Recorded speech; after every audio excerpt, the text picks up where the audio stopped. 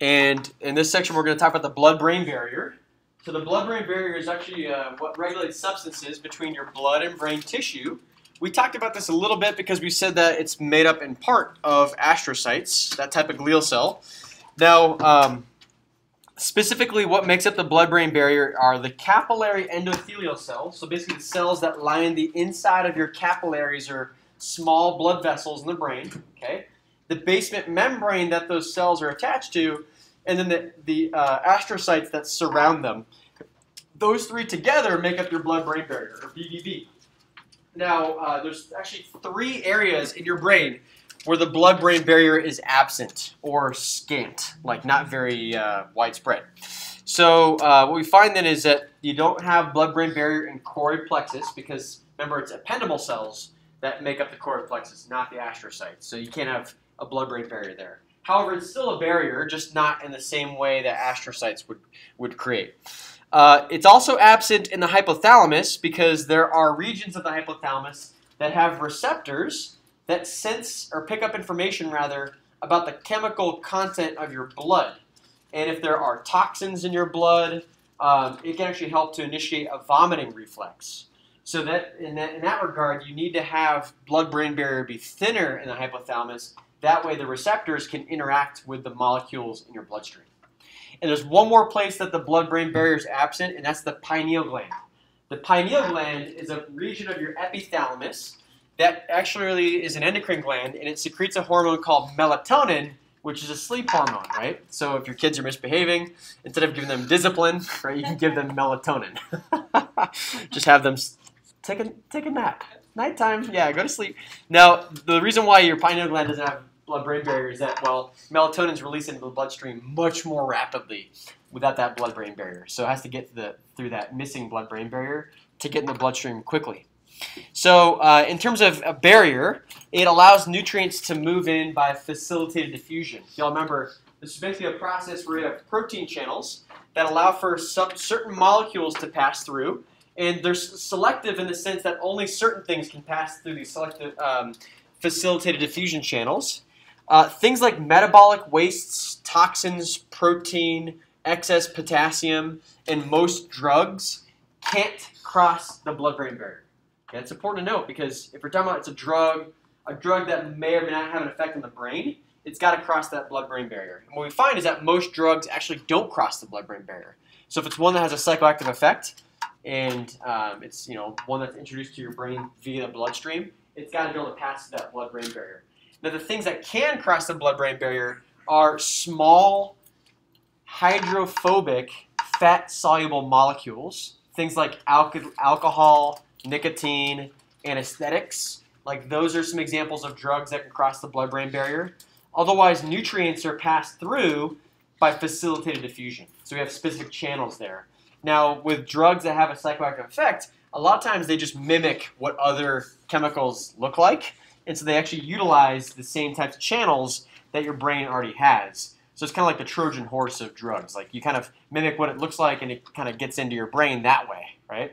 However, this is a big challenge for research pharmacists to find drugs that not only can affect the brain, but also can cross that blood-brain barrier. Otherwise, they have to be injected into your brain in some regard, like with a port of some sort. Now, what this blood-brain barrier looks like then is we have our capillary endothelial cells here. They have their basement membrane as well. Remember, if you remember that's that connective tissue that these cells attach to.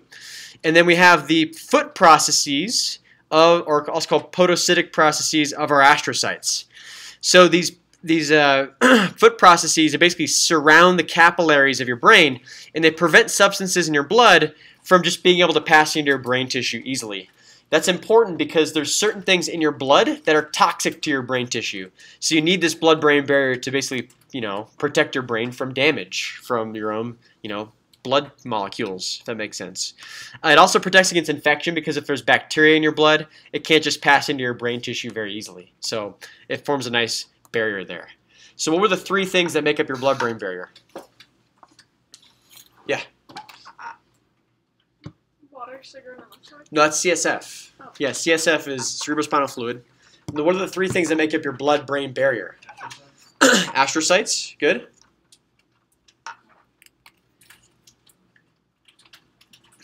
They're on this slide, you guys. Capillary. Capillary endothelial cells and the basement membrane. Those three things. Okay. So astrocytes, the foot processes, capillary endothelial cells, and the continuous basement membrane here. All right. That's the blood-brain barrier. So what can cross the blood-brain barrier? Nicotine can. Alcohol can. Like you guys remember that one. Anesthetics. A lot of anesthetics can. Good. Some bacteria can as well. Viruses too. You know, this is how Zika virus affects the developing brains of fetuses because it can cross their blood-brain barriers. What's not able to cross the blood-brain barrier? Toxins. Most drugs. Most drugs can't. That includes toxins. Protein. Yeah, larger proteins can't cross the blood-brain barrier. Calcium. Yeah, a lot of potassium can't cross either. Good. A lot of wastes don't cross either because those are all things that could potentially harm your brain tissue, so you don't want them to cross. You want them to stay in blood and just pass on through. Now, what these astrocytes can do too, you guys, is actually pick up molecules from your bloodstream and then transport those deep into your brain. Because one of the functions here is not just the astrocytes to surround that blood vessel, but also regulate what's able to cross that blood-brain barrier because it's a selective barrier. And it can change based on what your brain needs. And these astrocytes are the gatekeepers of this in this regard, and they can basically dictate, you know, what's able to cross or not cross depending on the needs of your brain tissue. So what we're going to do next, you guys, is talk about some of the structures and functions of the rest of your brain. And we're going to start here with the cerebrum.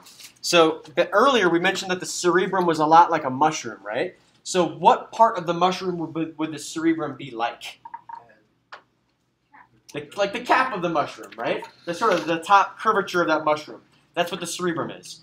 Now we can divide our cerebrum into two hemispheres. You got a right cerebral hemisphere and a left cerebral hemisphere. And then these hemispheres actually have lobes. And these lobes are separated by different fissures. Now, remember we had gyri and sulci? What were the gyri again? The hills of your cortex. And the sulci were the valleys, yeah. Good. Now, this is divided into anatomically distinct lobes as well. So this slide here is showing a nice view of our cerebrum. And what we find is that we have the left and right cerebral hemispheres. This is a superior view. What separates the cerebral hemispheres is this thing called a longitudinal fissure. And the longitudinal fissure just goes right down the midline and it separates the right and left hemispheres. And actually you can see that really well on this slide, or on this view over here. You can see that there's a nice demarcation between the hemispheres. But if you look deeply here, you can actually see the corpus callosum. Remember the colossal body that would connect, it's white matter that connects the two hemispheres together? You can see that little band of it right here, but it's deep there. So otherwise, you have two halves of your cerebrum. In fact, you can live just fine with one half. You know, people get hemispherectomies and for epilepsy and other conditions.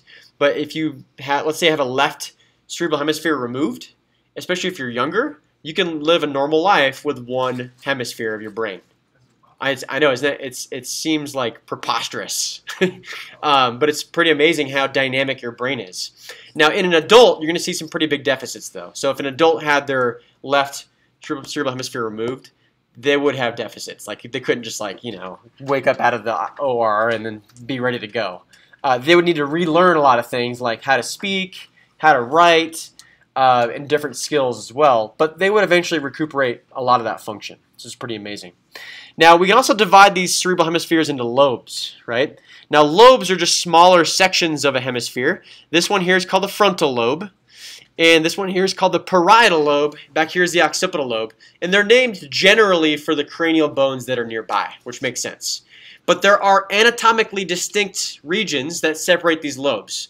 So we find is that the frontal lobes are separated from the parietal lobe by this thing here called the central sulcus. Remember, the sulcus is a valley. This is the central sulcus, and it separates the frontal and parietal lobes. Now, what separates the parietal lobe from the occipital lobe is called the parieto-occipital sulcus, back here. And then from a side view, we see the temporal lobe over here, which is over by the temporal bone, hence the name. And we can see that the temporal lobe is separated from the frontal and parietal by the lateral sulcus. Now, that's the four lobes of the cerebrum here. So you have the frontal, parietal, occipital, temporal. There is a fifth, though. And that fifth is deep here within the cerebrum called the insula. So the insula is kind of in the cerebrum. It's deep within the lateral sulcus there. This is the insula. That's a fifth lobe of your brain. You guys may not have heard about this like in a previous class, but here it is. So this slide shows a lot of color-coded regions, right? This looks much different than the previous one we saw. Because really what this is showing are the parts of the brain that have specific functions, okay?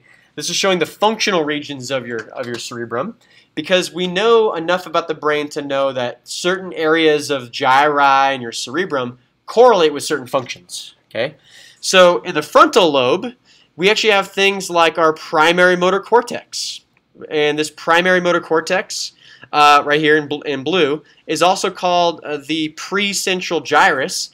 This is actually the region of your brain that sends nerve impulses down your spinal cord out towards muscle when you go to control a skeletal muscle. So if you're controlling skeletal muscle, part of that begins in this primary motor cortex here, also called the precentral gyrus.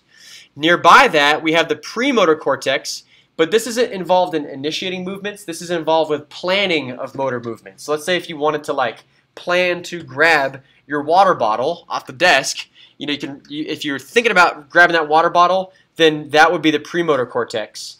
This premotor cortex would send the commands to your primary motor cortex, which would then send the output to your skeletal muscle to grab that water bottle and lift it up, take the lid off, and take a sip, right? So I'm just looking for an excuse to drink some water. That's the primary motor cortex. The premotor cortex is for planning. Primary motor cortex is for initiating that movement. So what we find that is that the frontal lobes have a lot of relationship to movement, even including speech muscles, right? So muscles to communicate or talk. This is actually Broca's region. We call this the motor speech area of your frontal lobe. You typically find this in the left frontal lobe in most people, and this Broca's area is the motor speech area. So if you're actually trying to communicate through words, verbalize things, then you're using this Broca's area to perform that action. It's another part of the frontal lobe as well. Do you guys know of any other functions of frontal lobe from other classes, like psychology or anything? This is a big one that psychologists like to study. Yeah, go ahead. Conscious thought. Yeah, it's the seat of a lot of personality, morality, judgment. And the reason why psychologists like to study this is, well, when those things go wrong, that's when we talk about different psychological disorders, right? Like if you lack good judgment or morals, or if your personality changes. So a lot of this it relates to the frontal lobe here, you guys. Now, what separates the frontal lobe from a parietal lobe? Do you guys remember?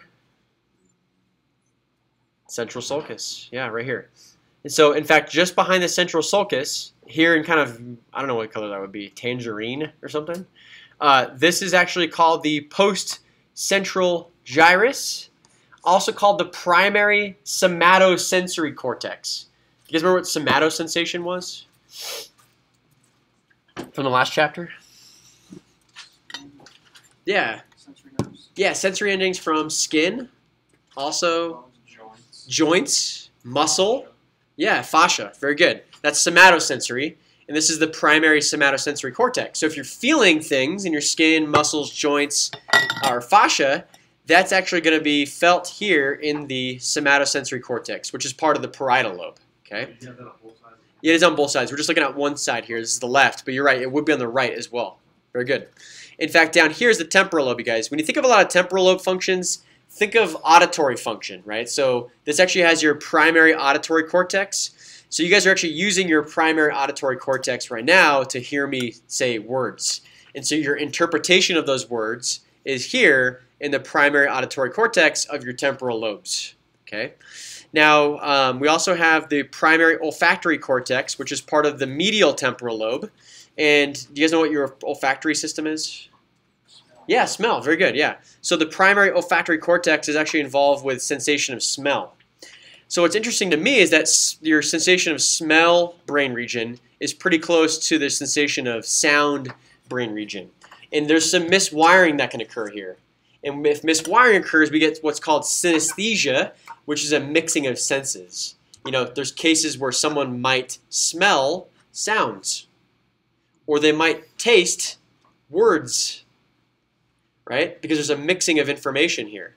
So again, that's where it gets kind of trippy. I'm not talking about like even drug-induced. I just mean like it's about 1% of the population, by the way, are suspected to be synesthetes, or people who have a mixing of senses. You're talking about 1 in 100, right? So does anyone here have synesthesia?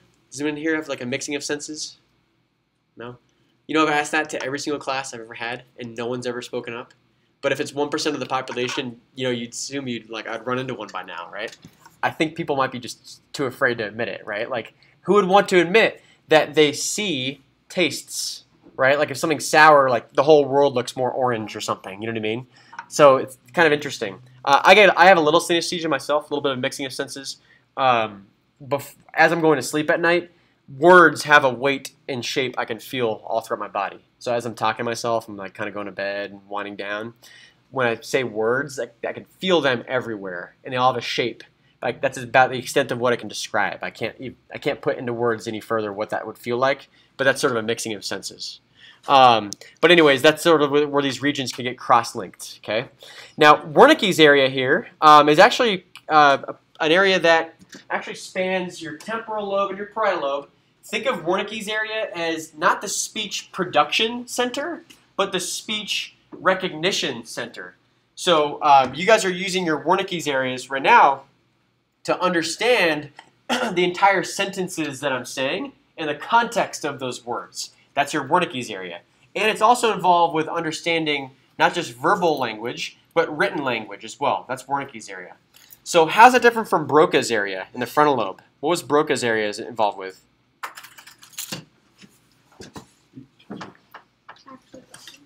What's that? Talking. Yeah, actually producing speech. Good.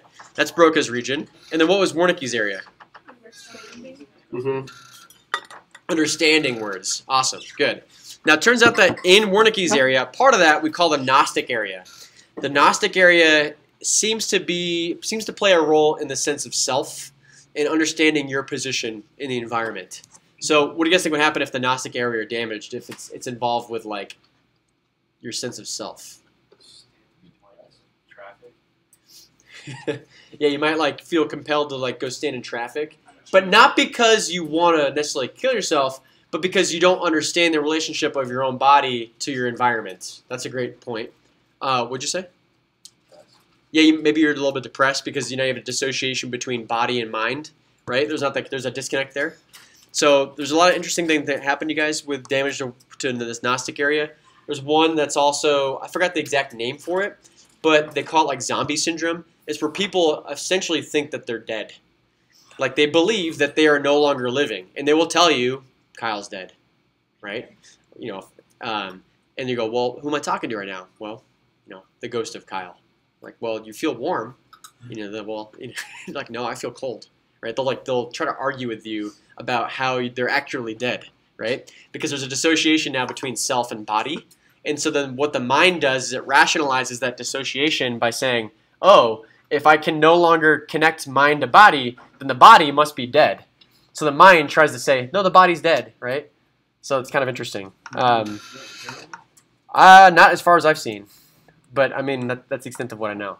So, other functions, you guys, we have in the occipital lobe here. What separates the occipital lobe from the parietal lobe is actually this parieto-occipital sulcus.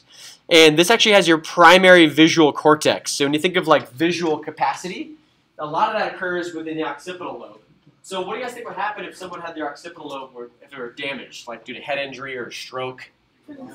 Yeah, they would be unable to see or have visual deficits.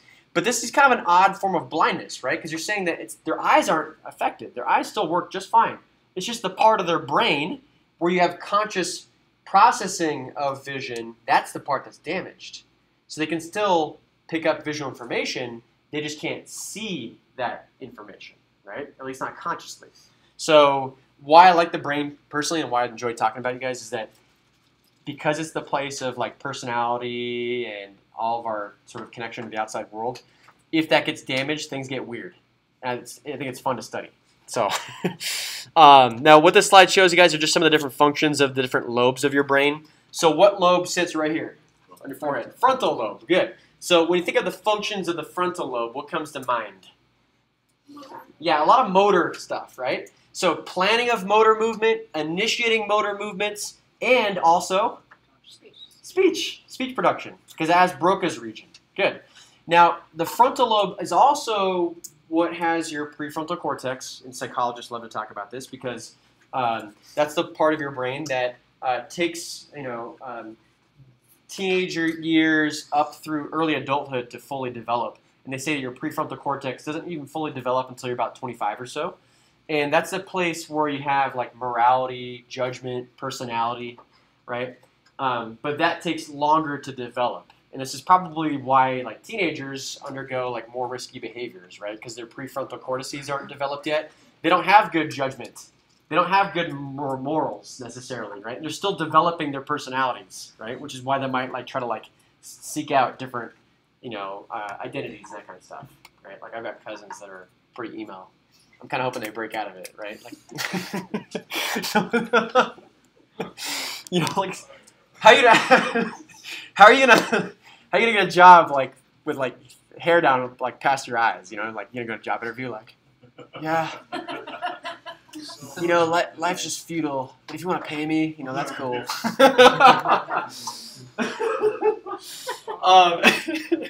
So that's the frontal lobe, right? That takes until you're about 25 to develop, you guys. In fact, insurance companies know this. This is one of the reasons why you can't rent a car until you're 25. Because before 25, you undergo risky behaviors. And so why would you give someone a car if their brains are still developing and you're more likely to engage in, risky behaviors? No, that's called frontal tendencies? That part of the lobe is the prefrontal cortex. Yeah. But it doesn't fully develop until you're 25. Now, the parietal lobe here is just posterior to the frontal lobe. You guys remember what that contained? What's that? Post-central gyrus. But do you guys remember what else that's involved? Like the post-central gyrus and the temporal lobe? I'm sorry, that parietal lobe. What's that involved with? Sensation. Body sensation, right? Specifically, what type of body sensation? Somatosensory. Good. So what was somatosensation? That's in the parietal lobe, by the way. Skin, joints, fascia, muscle. Good. That's somatosensation. Good. And that's actually the primary somatosensory cortex in your parietal lobe. It's also involved with different processing of information. It's got a lot of what we call association areas, which we'll talk about here in a minute. How about the temporal lobes out here? Yeah, a lot of auditory stuff, right? And smell, because that's the olfactory cortex. Good. Near the temporal lobe, there's a junction here where the temporal and parietal lobes share a region called Wernicke's area. You guys remember what Wernicke's area was involved with? Speech comprehension. Good. Speech recognition and processing. Nice. So you guys are using your Wernicke's areas right now to understand what I'm saying. Not just the individual words, but as I put them in sentences to know the entire sentence and how that relates to other things we've talked about. And it's also based on your own memories and that kind of stuff, which is pretty cool. How about the occipital lobe? What comes to mind? Visual processing. Good. And there's different types of visual processing. We'll get into more detail here in a little bit.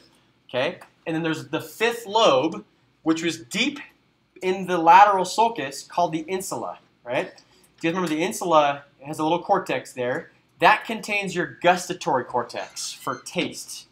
So your sensation of taste is in the insula. That has the gustatory cortex there. So these are important to know because if someone has a stroke to any of these brain regions, you're going to suspect, you'd expect then that they actually would have deficits in those functions, right? Like what if they had a stroke in their Broca's region? Yeah, what about speech? Yeah, they would lose it. No, they couldn't produce speech. They can still comprehend it because that's Wernicke's region. Broca's region is speech production, not comprehension.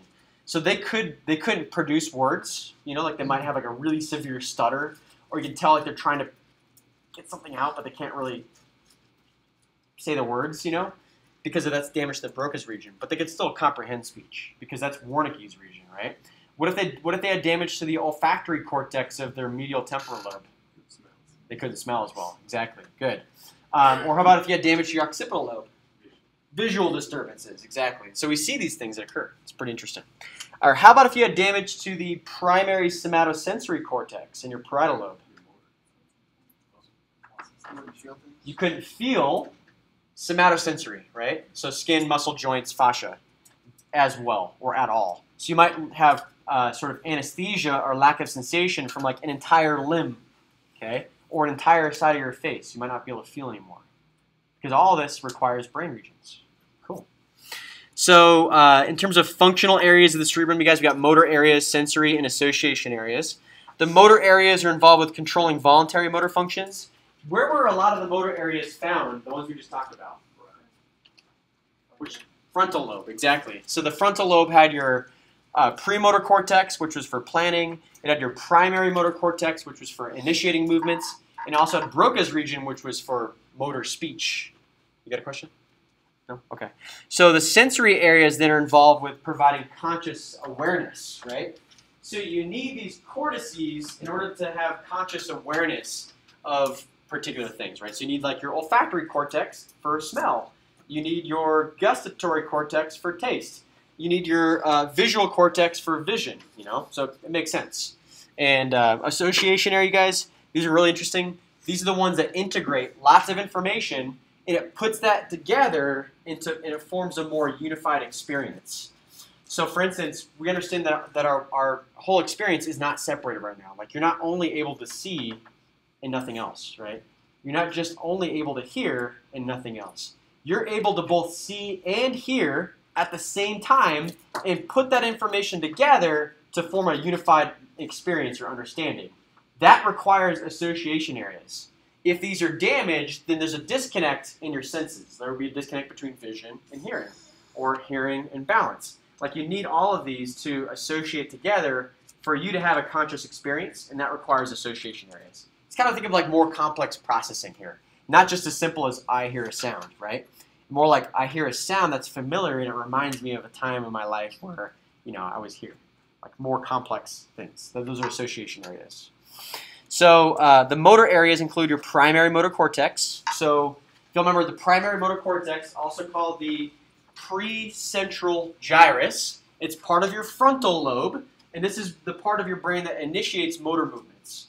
So do y'all remember the part that planned motor movements? What was that called? Not the primary motor cortex, but the premotor. Nice. So premotor cortex. That's also the frontal lobe, a little bit more anteriorly. That's for the planning aspect. Primary motor cortex just initiates that movement, gets it going, right? Now, what's cool about this is that it's actually programmed and connects to specific muscles. So there are specific parts of your brain that connect to specific muscles of your body. That means if that this area of your primary motor cortex is active, you will only lift up your thumb, right? Or if this area of your primary motor cortex is active, you will only stick out your arms, okay?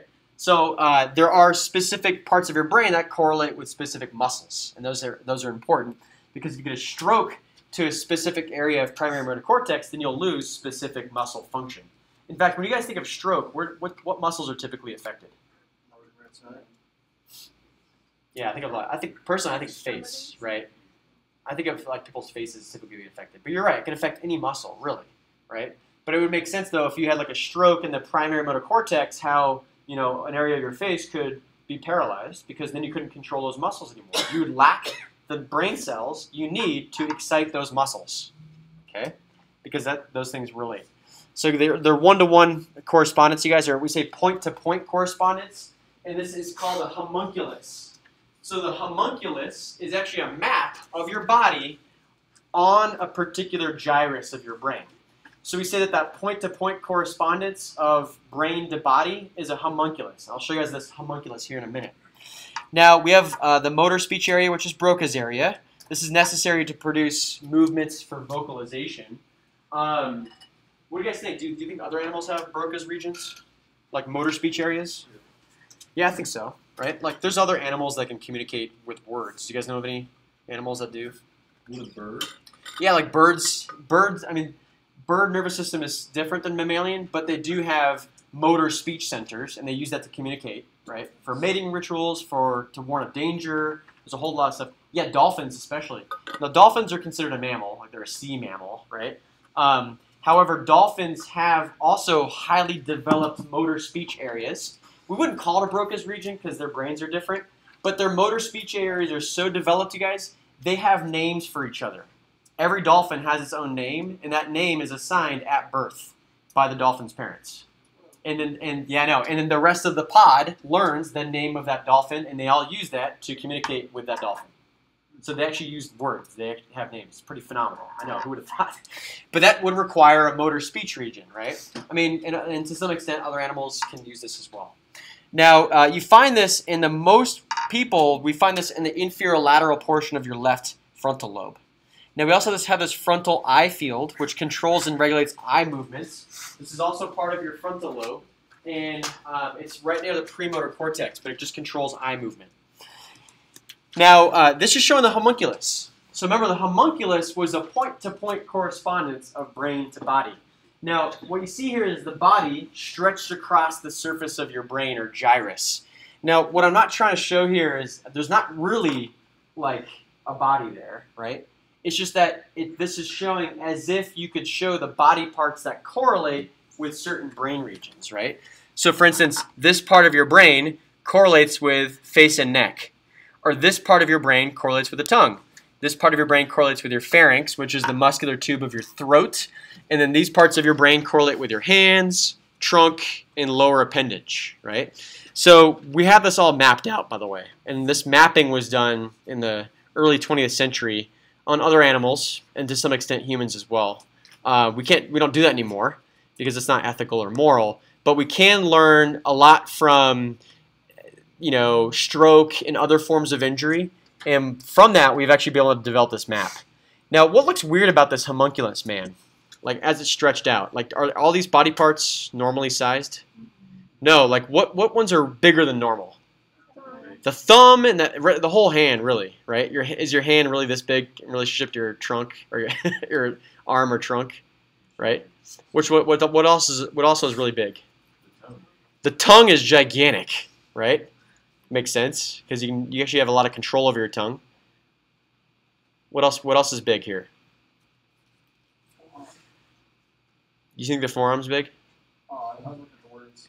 Oh, okay. No, I mean, like, what's big here on the homunculus, man, with respect to the rest of the body? Yeah, the face. I mean, look how big this face is, you guys, with respect to the trunk. Is your face really as big as your entire chest and abdomen? No, heck no. So why the difference in size here? Why does it look so cartoonish and weird? Well, what this shows is the amount of brain matter dedicated to that body part. So if it's big here, that means you have even more brain matter dedicated to that specific part. So that also suggests that we have a lot of control over that body part. In fact, if I asked you guys to guess, how much control you have over a particular body part, you would make those assumptions, right? Like you have really good control over muscles of your face because we use that to communicate really well, right? You have really good control over muscles of your hand because we use our hands for a lot of very fine processing, right? And we use our tongues for not just chewing, but also talking. So we have a lot of brain matter just dedicated to the muscle of the tongue. Now, other parts of our body we obviously have less control over because, for one, there's less brain matter dedicated to that part, right? So when you think of like your limbs, you actually don't need a lot of control of your limbs because it's just really just gross motor movements, right? Like flexion, extension, abduction, adduction, just very basic movements. Same with your trunk, too. You're just going to kind of move your trunk around in very crude, gross ways, right? But the fine motor movements come from these parts of the brain that have more brain matter dedicated to that. Now, if it's bigger on the brain, that means it's also more likely to have a stroke there, right? Because that means if you have a stroke and you have this large target here, it's more likely to affect that big target than a small little one off the side. So this is why it's more likely for you to have a stroke in your face, a stroke in your brain that affects the muscles of your face because look how big your face is represented on your brain. So it's pretty cool. So this is all mapped out. And this is pretty constant amongst most people. This is called the homunculus, so it's a point-to-point correspondence. Now, for different sensory areas of your brain, we got the primary somatosensory cortex. Do you remember what lobe this is located in? Primary somatosensory cortex. Parietal lobe, and you're right, it is the post-central gyrus. Good. Now, this also has a homunculus, but it's a sensory homunculus. So what do you guys think this is then? If this somatosensory cortex also has a homunculus person map. How much you feel in each part of the body? Yeah, how much you have sensitivity of different body parts. So what parts of your body do you think are the most sensitive? Hands, mouth, definitely. Lips, your face is really sensitive. What else would you say? I said skin. Yeah, skin, but not all skin, right? Like, if I ask you guys to pinch a part of your body that's the least painful, there are parts of your skin that are less sensitive than others, right? You think of like the skin of your elbow. I think the nickname for that is weenus, right? So if you pinch your weenus, the skin of your elbow, you can pinch it pretty hard and it does not hurt. Yeah, I know. You can pinch and twist your weenus and it still won't hurt. So why is that? Why is it that this patch of skin right there is not very sensitive? You can use it as a weapon. Because you can use your weenus as a weapon? I was thinking like thick skin, but I don't think that's thick skin. Let's think about with respect to the sensory areas, you guys. If this patch of skin right here in your elbow is very insensitive, how much brain matter do you think is dedicated to that? Not very much, right? Very little. Good. So what parts of your somatosensory cortex do you think have really big areas of brain matter? Yeah, like your hands, definitely. I'm sure there's a lot of brain matter dedicated to the hands. Same with the face and lips, the tongue, definitely. Good. How about what's less sensitive? Your toes. Yeah, feet are actually less sensitive than your hands. That's a good point. Your trunk, you guys. You can't really feel a lot with your trunk. Okay. So other sensory areas include things like your primary visual cortex, auditory cortex, gustatory, olfactory. We talked about where these were located. So you guys in the back, where was the primary visual cortex located? Yeah, the occipital lobe. Very good. And the primary auditory cortex was located in the temporal lobe. Good. How about the primary gustatory cortex? For taste. The insula. Nice. And the olfactory cortex? Also temporal lobe. The medial temporal lobe, right? So it's a little deeper. Near the insula. Very good. Now, this is showing the homunculus for your somatosensory regions. So, looking at this map, based on the size of these body parts, which body parts do you think are very, very sensitive? Look at those lips. Yeah, look at the mouth. That's gigantic. And it kind of makes sense, right? Because think about even kids, like they're going to go explore their world with their mouth. Like they start using their mouth to explore objects first. What else is very sensitive according to this? The tongue is very sensitive. Yeah, look how big these hands are, especially the thumb, right? Like this is the thenar eminence. This part of your hand is very sensitive, and the thumb. Good. Are you saying that the pinky is less sensitive than the thumb? Yes. Yeah, it would be. What else is very sensitive here? Yeah, the trunk is not as sensitive, right? Because look how small the trunk is with respect to your hands and face. Like you're saying that this entire face is longer than your entire trunk on this map here. What this means is that you have a lot more brain matter dedicated to just your face than the muscle or the skin of your trunk, right? Because this is sensory. I always find this an interesting correlation, you guys, between feet and genitals. Like the place on your brain that feet sensation are is right next to the place of your brain where genital sensations are, right? Remember we talked about miswiring, cross-wiring? I think this is what would explain foot fetishes. Oh my God. I think so. Yeah, I know, ew, right? Yeah. Because you're talking about how you can get genital sensation in the parts of your brain where your feet are located. Yeah, I know. So that's my hypothesis, which means it's an educated guess, but it would actually kind of make sense because they're side by side. But how sensitive are the feet and genitals with respect to like your hands and face? Not as much. Yeah, exactly. So that's actually kind of interesting. To get what? Why does it hurt boys so much to what? Whacked? I know what that means. Hit the balls. Oh, you mean, Sorry, it's on that. yeah. Now, we're comparing, like, point to point. Yeah, it's a good question. Like, so you think of the genitals being pretty sensitive, right? But we're comparing point-to-point sensitivity. Like, based on the surface area of your brain, we're saying there's a lot more brain matter dedicated to hand sensation. Now, I'm not saying that these regions can't be painful. It's just that you can feel a lot more with these other regions because there's just more brain matter dedicated to that. That's a brunt force. Yeah, right. That's harder. It takes a lot for it to hurt, too. Now that you could tell though that there's a difference though between genital sensation and hand sensation because you couldn't like feel very well with your genitals. You couldn't like determine the number of. You couldn't like read Braille. I'll give you an example. You couldn't like read Braille with genitals. Good luck with that. It's not gonna happen, right? I know. But you could definitely do it with your hands. Your hands are a lot more sensitive. So that explains that.